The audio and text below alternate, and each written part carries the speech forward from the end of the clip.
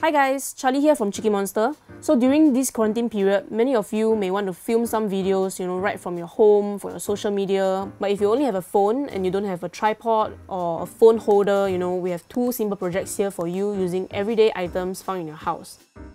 Okay, so for project 1, we'll be just using these simple items to make a makeshift tripod stand so that when you're sitting at your computer table, you can use this to film yourself if you don't have like a stable surface to put your phone.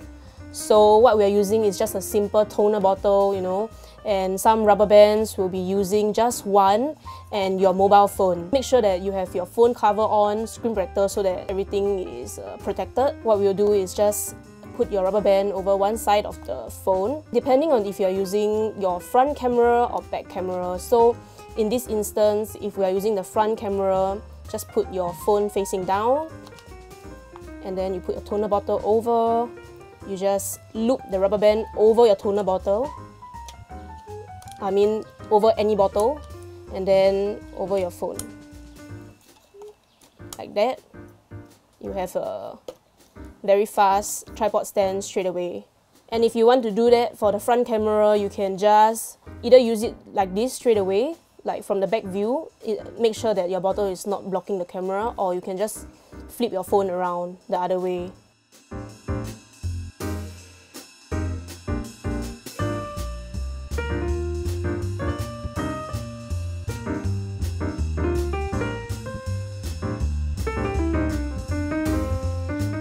Okay, so for project 2, I know this looks a bit silly, but it's a kind of like our homemade dual-handed grip, and you can also try out some cool movements and angles. And what it's made up of is just a hanger, 2 pens, and then some rubber bands and your phone. Ultimately, this will be the part where you're holding, the phone will be here, and then these two will hold the phone in place because you don't want the phone to fall through and you want it to have a more stable backing.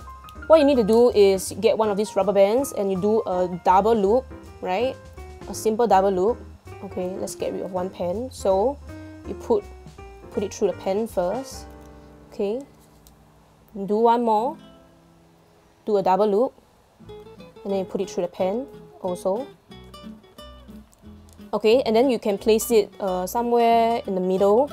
Okay, if your pen is not long enough, like your hanger maybe is a lot bigger, you can maybe ask your mom to borrow their chopstick or something. You can use it, something that is long, so that you can reach the top and bottom part of your hanger. For my hanger, there is a part here, so we'll be putting the pen onto this instead of the top. Okay, maybe I'll get rid of one first.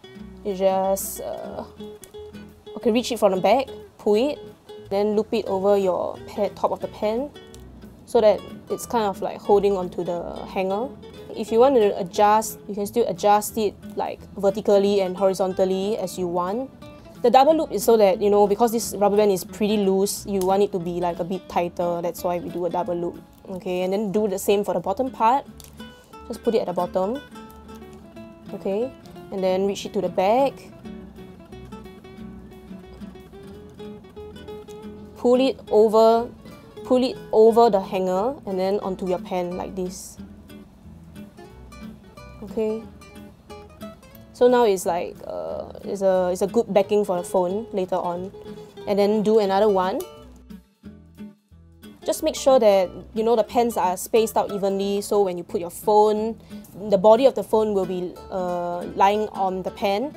And then also make sure not to block your camera. It's close enough so that you support the phone. If you're doing this, you might have one of the pen blocking your camera, okay? So you might need it to be nearer to support the body of the phone.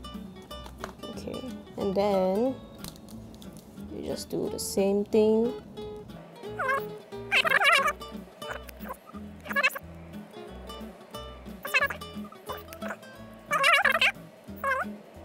I guess there's a lot of ways to do this, so just make sure that the pen is secure, and then that's all you need to do. The last step is just to secure your phone onto these 2 pens.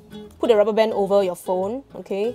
And then when you flip to the back, make sure that it's not covering your camera, and just adjust it down a bit, and then pull it over the pen and over the phone. Okay, like that. And then I think one is not really secure, so let's go for 2 rubber bands. Even though the rubber band is here, you should still be able to navigate your touch screen and everything, and then you'll be able to do like a smooth movement with your phone.